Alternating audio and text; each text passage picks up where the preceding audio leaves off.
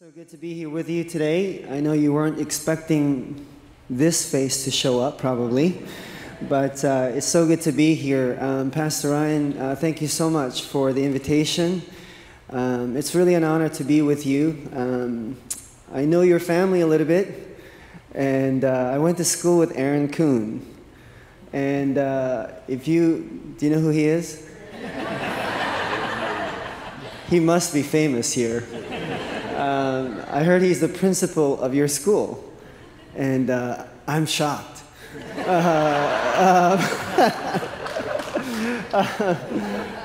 Oh, I think he's going to be in the next service, is that right? Oh, we're going to have some fun.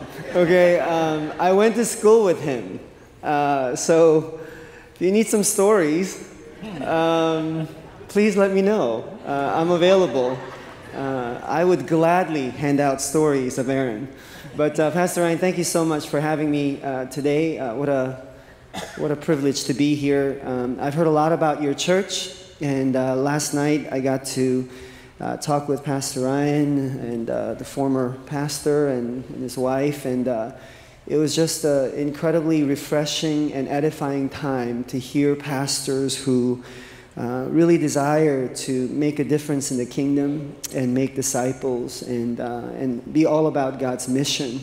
And I do travel quite a bit to a lot of churches, and so it was just really refreshing to hear that. And I've been really looking forward to sharing with you this morning. I have limited time this morning, so I want a limited time of an hour. Is that right? Okay, thank you. But anyway, let's pray and we'll get to the word, okay? Oh God, we thank you so much for this morning. You're a good God. You're an awesome God. Lord, I pray right now that you touch our hearts and stir our hearts for you. Lord, we don't want to live this life just to put food on the table. Although you provide all things, we know you have more for us to participate in your glorious mission, to be a part of what you're doing around the world. We want to be a part of that, Lord. And I pray that you give us meaning and purpose this morning and speak to our hearts. Lord God, I'm not worthy to stand here, but I pray that you would speak through me and help us to just receive your word today. We love you, and just be with us. In Jesus' name, I pray. Amen. Would you turn your Bibles at this time to Matthew 28. We're going to read from verse 18 to verse 20. You're very familiar with this text, I'm sure. It's the Great Commission text, Matthew 28, verse 18 through 20. Okay, we're going to be reading a couple of texts today, but I want to open with this text and talk about this just for a moment, and then we'll get to the next text. By the way, I heard a couple of our students are here. I'm their homiletics or preaching professor. Don't do what I'm doing today. I'm going off a little bit of traditional expository preaching, and so I was a little bit concerned about that. Anyway, Matthew 28, verse 18 through 20, it says this. Then Jesus came to them and said, "All authority in heaven and on earth has been given to me. Therefore, go and make disciples of all nations, baptizing them in the name of the Father, and of the Son, and of the Holy Spirit, and teaching them to obey everything I have commanded you. And surely I am with you always to the very end of the age." Amen. Okay. We're going to jump right back into the text here in a moment, but how many of you believe that God uses unlikely characters to continually to do his work? Amen. And so I'm one of them. There's no reason for me to be president of a university, especially one that makes disciples for the kingdom of God. And believe it or not, when people come to our school, when they don't check the website, they see me, they usually walk right by me. They're like, our vice presidents actually look like presidents, you know what I mean? A little bit older, a little bit more dignified. I just dress just like this at the school, and so they usually walk right by me. But I really believe that God chooses the weak things of this world to do His work when He wants to demonstrate His power and His glory. And each of us have our own stories of how God leads us and directs our path.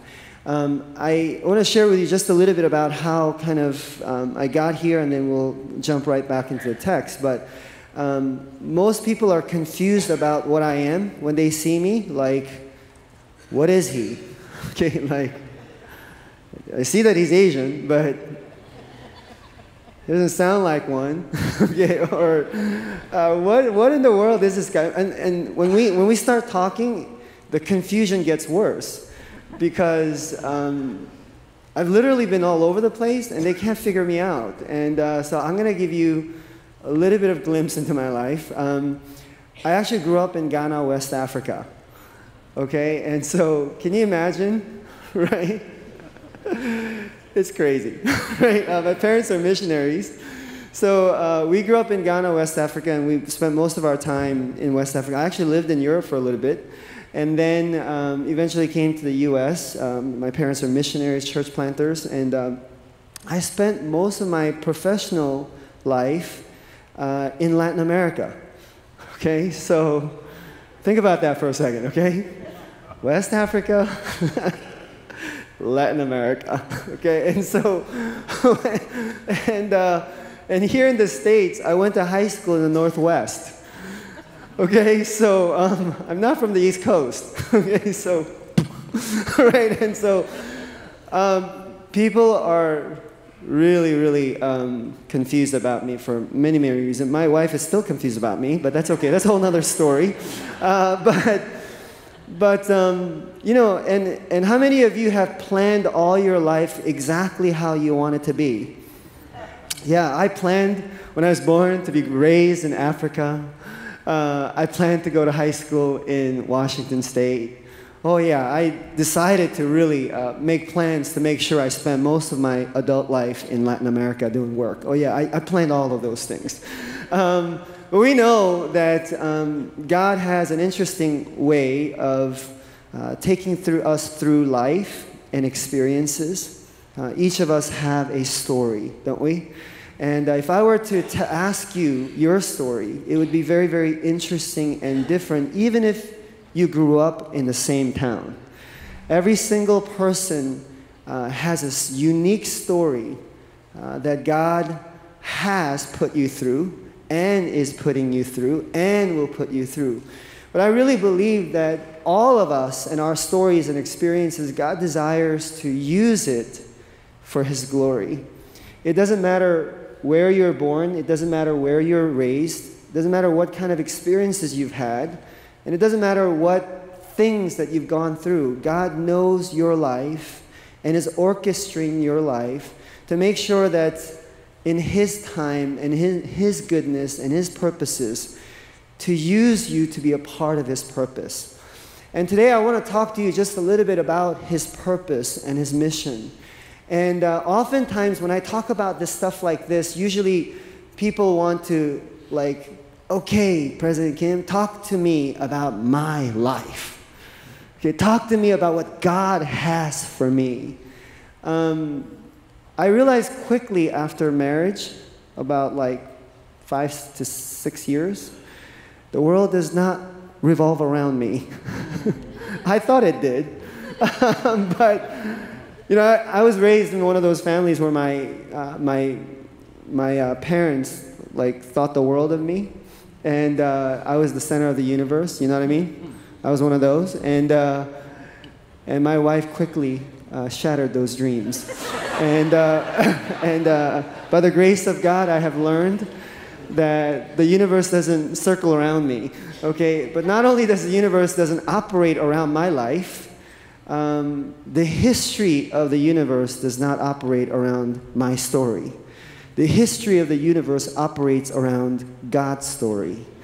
The history of the universe operates on the basis of His history making and His plan God is a sovereign God who has a plan for this universe. Aren't you glad that we serve a mighty God who has a plan for this universe, who has a plan? And his heart and his plan is to redeem lost people that he created to be in relationship with him. And he has commissioned every single one of you and myself to be part of the Great Commission to reconcile lost people to himself, because our Lord Jesus Christ has paid the ultimate price to bring the lost to himself, to forgive our sins, and to reconcile the separation between us and God through sin. And so we have this incredible command from God. And we have an opportunity to be a part of history making. Not our own history making, and not even your church's history making. This is not about this church or some other church. This is about God's story of his redemptive plan for the universe. And we get to be a part of that. Isn't that exciting? That God of the universe would call us who are not deserving of this kind of call to say, here's what I want you to do. Now, I think so oftentimes in churches, we often kind of have so many things that we're doing that we're not very, very clear on what we're supposed to be doing. But after talking to Pastor Ryan yesterday, you guys are clear, okay? And I'm very, very excited about that. But oftentimes when we're doing church, we make church about so many things. So many, including church growth, which is not in the Bible, actually. Growing your church is not biblical, okay? And I'll explain that in a second. But really what God wants to do in and through this church and this body of Christ and through you is that God does have a command for us. And so if Jesus was returning and ascending to heaven after his death, resurrection, and ministering, and he gives a command, don't you want to know this command and make sure that you fulfill this command? I remember my dad passing away when he was 58 from leukemia. From his deathbed, he told me a couple of things. I will never forget it.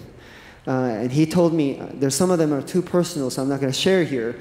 But he said, David, you need to do this. I'll never forget those. Those are some of the last words that he spoke to me. And I took it to heart. The King of the universe, after redeeming mankind through his own blood, through his shedding of his own blood, to his disciples, he makes this commission and command. I think I would want to pay attention to make sure that my life is devoted to that cause. Because when this life is over, Jesus is going to ask me, isn't he? Hey, what did you do with this command? So that command is this verse. It says, and Jesus came to them and said, all authority in heaven and earth has been given to me. Therefore, go and make disciples of all nations, baptizing them in the name of the Father and the Son and the Holy Spirit, and teaching them to obey everything I have commanded you. And surely I am with you always to the very end of the age. What an incredible promise that he will be with us through and for fulfilling this command. Oftentimes in churches like ours, we focus on this verse on the go. Is that right? Okay. I think missionaries are incredible. They're an important part of what God is doing. But a lot of times I feel like when missionaries come in and they're like, the whole time they quote this text and they focus on the go. And I'm like, that's not the command, okay? That's part of the command, but that's not the command. Going is important. Going into your community, going into foreign lands, going into cross-cultural setting, going into your workplace, going into your neighbor's house, all of these things are part of the Great Commission. Baptizing is part of the Great Commission. How many of you celebrate baptism here in this church? Isn't it incredible when lost people come to know the Lord and they're born again and they're testifying before God and to the community of their surrender to God? It's an incredible thing. And it's okay to celebrate baptisms. Some churches are really focused on teaching, which is wonderful, right? But when it's all said and done, when your life is over, Jesus is not going to come to you and ask, how many people did you baptize? Jesus is not going to ask, how did you go? Jesus is not going to ask, how many people did you teach? Jesus is not going to ask, hey, how many hours did you work? Okay, how many people did you... Look, what Jesus is going to ask you, did you make disciples? The main verb in this text is make disciples. So going, baptizing, and teaching is what we call participles of the main verb. It's part of the main verb. And so if you ask me, what is the church all about? What is this all about? It's about making disciples. So if you thought that this is about your experience in the church, I have news for you. I'm sorry. This is actually not about your experience. This is about being part of what God is doing and what God wants to do in reconciling lost people to himself and making disciples. And so we actually get to come to church, be built up, so that we can go out and make disciples. And so here's something that I think it's really important for us to understand, is that oftentimes when we come into settings like this, we have many, many different agendas. How many of you know what I'm talking about, right? Okay, some of us, we want to move up to other leadership roles in the church. Some of us, we want to do certain things. Some of us, we just want to hear nice music. Okay, and some of us, like, you know what I mean? And some of us, like, Pastor Ryan, you're not funny enough today. Okay, I've never heard him preach, so I can say that. Okay, all right, you know what I mean? Like, everybody has different agendas for coming to church, but God has one agenda, and that agenda is to make disciples, followers of Jesus Christ, people who are in total surrender to the love of Christ.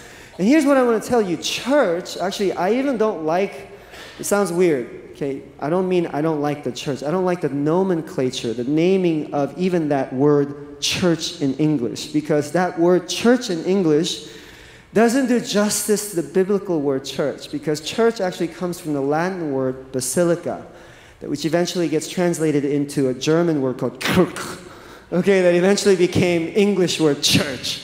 And I'm like, if you study the root word of that, it's not really biblical. It's not a location. Basilica is an idea of location or place. That's not biblical concept of church.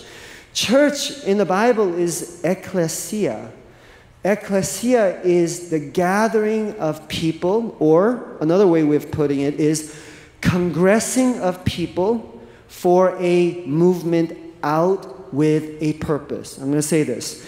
It's the congressing of people so they get built up with a focus, and it's a movement out for a purpose. It's actually, there's a reason why we get together. Okay? And so church is a place where we come together, we get built up, we grow, we learn, we mature, so that we can be part of the Great Commission of making disciples and seeing lost people come to know Jesus, and to help them follow Jesus and to make disciples that will make other disciples. That's what church is. And so if we think that church is a place where we come, it's for us, and the church revolves around us, and pastor, your sermon was okay, but yada, yada, yada, or if you're the worship service, whatever your opinions may be, we don't get the right to actually judge how the church is. Only God can. Okay? Even in worship, we don't get to say, hey, worship was great today. Only the one receiving the worship can say if that worship was good. Are you with me? Okay? So church doesn't revolve around us. The church is God's church. It's His body for a purpose to do His work. And let's look at the next text that I want to share with you. It's from Ephesians 4. Okay? Ephesians 4. We're going to read from 11 to 16 really quick. Okay? So it says, Christ Himself gave the apostles, the prophets, the evangelists, the pastors, and teachers to equip His people for works of service, so that the body of Christ may be built up until we all reach unity in the faith and in the knowledge of the Son of God and become mature, attaining to the whole measure of the fullness of Christ. Verse 14 says, then we will no longer be infants, tossed back and forth by the waves and blown here and there by every wind of teaching and by cunning and craftiness of people in their deceitful scheming. Instead, speaking the truth in love, we will grow to become in every respect the mature body of Christ, right? Mature body of Him who is the head, that is Christ. From Him, the whole body, joined and held together by every supporting ligament, grows and builds itself up in love as each part does its work. Today is Pastor Appreciation Day, is that correct? Okay, let's give our pastors our appreciation. You guys have some amazing pastors. We love them. I want to be very, very clear, and I know that I'm sure your pastor has spoken to you about this before, but I want to be very clear about some of the categories of function. Okay, we talked about here these equipping people. Equipping people are pastors, teachers, evangelists, prophets, apostles. Okay, which means that they're not actually the doers of ministry, even though their ministry is equipping. So the actual doers of ministry is you who are sitting in the pews. So oftentimes I know it's not in this church. I do a lot of consulting and coaching of churches. I've had church leaders tell me, well, we pay tithe, we pay offering. How come they're not doing the job? Like, how come they're not doing the ministry? I'm like, oh my God. Okay, let me tell you something. Okay, I'm talking to you who's sitting in the pews. Maybe you've never ever been a part of serving this body, but I want you to know that every single one of you, God has placed giftings, talents, wonderful things in your life to be able to contribute to the body of Christ, so that your gifting may be used for the body of Christ, so that you can help others be built up into the maturity of Christ, so that we continue to be able to participate in the Great Commission. So pastors you're appreciating today, their job is to actually come alongside of you and to help you reach your full potential in maximizing the gifts and talents and stewarding what God has given you for your workplace, for your home, for your community, and for your church. And so God has commissioned you for the Great Commission. The Great Commission is not just for the equipping pastors, teachers, evangelists, prophets, and apostles. The Great Commission is for you who are sitting in these pews. You're supposed to reach the lost for Jesus Christ. You're supposed to contribute to the body of Christ in the power and strength of God. In the power of the Holy Spirit, you're supposed to reach the lost for Jesus Christ. In the power of the Holy Spirit, you're supposed to exercise your gift in the church so that the entire body can experience the maturity in Christ. By the way, you can't mature as a body with just pastors and leaders ministering. Did you know that? Do you know that newcomers and people who are just coming to know Jesus cannot experience maturity in Christ without the exercise of your giftings, without you participating in the body of Christ? Isn't that crazy? Okay, that's what the body of Christ is all about. And here's what I want to say. There's a scripture that I really, really love, and it says it in actually Ephesians 2:10. You can put it up really quick. Okay, Ephesians 2:10 says this. It says, "For we are God's handiwork, created in Christ Jesus to do good works, which God prepared in advance for us to do." Oh my God.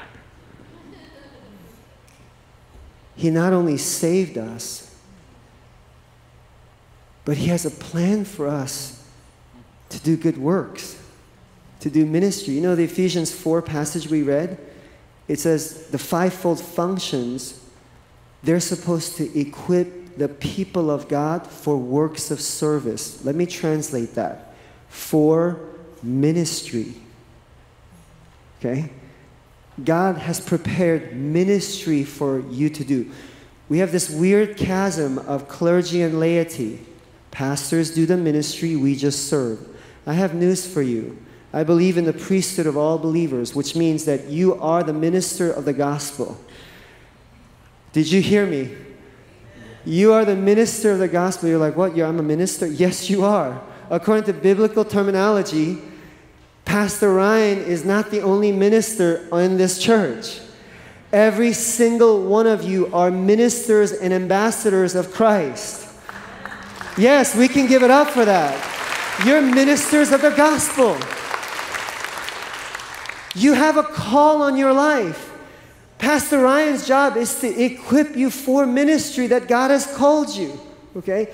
Let's think about this for a second. This is for we are God's handiwork. I love that word. You know why? Because the English language cannot do the correct translation on that. Why? It's not that it's incorrect. It's just not deep enough. How many of you read different translation that says, we are God's craftsmanship, workmanship, masterpiece, handiwork? There's not enough words to describe the depth of that word. Do you know why? Because that root word in Greek is poemos. Poemos. It's the word, the origin of the word poetry, poem. That's where we get the word poem from, poemos. If you really dig deep into it, there's no other way to translate that other than we are God's artistry, masterpiece, handiwork, craftsmanship, workmanship. For what? To participate in His purposes. What is His purpose? The Great Commission. To make disciples. To build a body of Christ. To reach the lost for Jesus Christ. God is commissioning each of you. And every single talent, ability, spiritual gift, your experiences in life, passion and heart that's in your heart, that is not from you. That is given to you from God, by God, for God's purposes.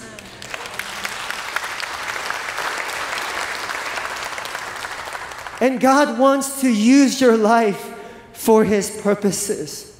And God wants to do His amazing work in and through you. Amen? Amen. This is God's plan for our lives.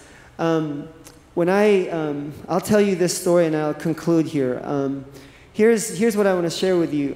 I've been a pastor for a long, long time, even though I look young, right? Thank you. More blessings for you. Who actually thought about that. If you thought I was old, less blessing for you, but that's okay. Okay, all right, I have an 18-year-old daughter. Okay, I have 4 kids. So, all right, you guessed the age, all right? And I went to school with Aaron, so you get it, right? So here's the thing. I was doing ministry in New York City, a pretty large place, and I'll make this story short. And I was in a large organization for many, many years, and I really thought I was doing ministry. And I didn't realize that I was living really for myself, for my own significance. And God was taking me through a process of breaking. And one of the most important breaking moments of my life was when I was in a car accident. In 2013, I was doing business as missions in Ecuador, and oncoming traffic swerved into our lane, and my driver jerked right, and we hit the only tree in 45 miles on the side of the road. And the pickup truck wrapped around that tree, and it only hit my side, and it crushed the right side of my face. And so I lost my right eye, and so this is not my real eye on the right. I have 3 screws on the side of my face. And as I was going through that, I lost everything. I lost my business. I lost everything. I had to return to the States with my family. And I was trying to recover, and I needed to feed my family, and I wasn't fully recovered. And I was doing some consulting and staff work at some churches to put in their spiritual formation. And I remember sitting there stuffing bulletins, because nobody would volunteer to help me. I want you to know this context. I was literally running Disney World in New York City. We were a global organization, okay? Just one location had 5,000 people. We had thousands of people everywhere. And I used to lead projects and build schools. And here I was in a tiny little church in South Jersey stuffing bulletins after a car accident. Okay? I was like, where did my life go wrong? Okay? And tears rolling down my eyes every night, asking God, what's happening to me? And the Lord spoke these words to me, and I'll never forget it. He said, David, am I enough for you? Am I enough for you? And I said to Jesus, I said, of course, you're enough for me. Jesus, you're the King of the universe, and you went to the cross for my sins, that I may have a new life. You're the King of kings and the Lord of lords. Of course, you are enough for me. And you know what he was communicating to me is that I love you. I have to be everything in your life in order to actually be able to serve me in his purposes. We can make even church and everything about our purposes. What God wants to do in your life is to reveal his beauty and his glory to you, so you fall deeply in love with him. So when God calls you, you can actually surrender your life to his purposes of making disciples. All of your talents, all of your giftings. You might say, I don't have a lot. You know, I really, for me, here's what I want to tell you. I think we as church leaders have misled our congregation. Big things of this world have kind of infiltrated the culture of the church. Do you know that God's not interested in big things? God's interested in you being faithful, what you've been given. And in God's eyes, that's greatness. That's greatness. Jesus paid it all. He's sufficient for you. And it's when God is inviting us to put our talents and our giftings and all that God has entrusted to us, he's saying, I have laid down my life for you so that I would be sufficient for you, that you would never go thirsty with the living water that I have for you, so that you can lay down your life for the work that I have prepared for you. You cannot do the work of God unless your heart has been satisfied by his love. Unless you have known that your significance have been satisfied with the love of Jesus Christ, you cannot do the work of God. Because if you are not satisfied with the love of God, guess what? You're going to actually use ministry for your own significance. You're going to actually use church for your own significance. You're going to use actually serving for your significance. Jesus has to answer that question of your significance and of your worth. That's why he laid down his life for you so that we can be reconciled to God. Amen? Amen? Because he satisfies us. Because he laid down his life for us. Now we can lay down our lives to say, Lord, use us for the work that you've prepared in advance for us to do. Could we stand real quick? Could you bow your heads? I know I'm out of time. I'm sorry. I just want to take a minute or two. Okay?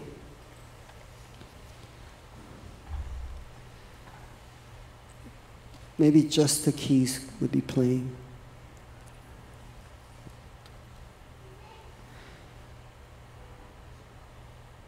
As your heads are bowed, I want you to listen to me real quick.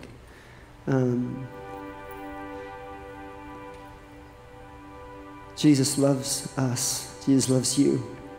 He laid down his life for you. He loves you. And he's calling you to surrender your life to the cause of making disciples for his glory, for his purposes, for the history that he is making.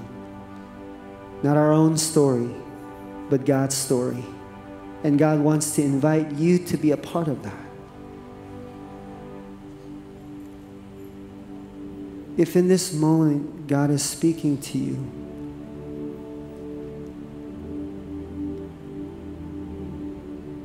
God wants to enlist you in the body of Christ to serve His purpose. You can serve God in so many millions of various ways.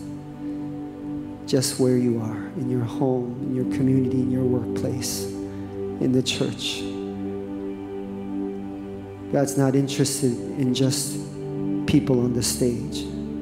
God's interested in the people of God shining for His glory. And so if this is you today and God is beckoning you to surrender your life to this cause, would you just open your hands in front of you in surrender and say, Lord, use my life. Use my life to make disciples. Use my life, whatever I have. I don't have much, but whatever you've given me, I want to surrender it to you. This is, just open your hands in front of you right now, and I want to pray for you.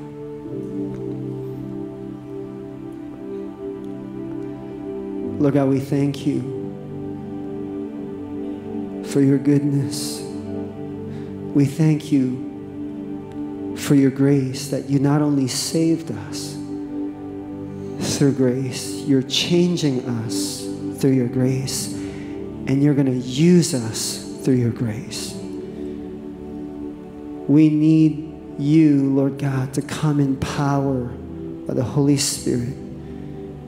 That as we surrender our lives to you, would you open doors for us?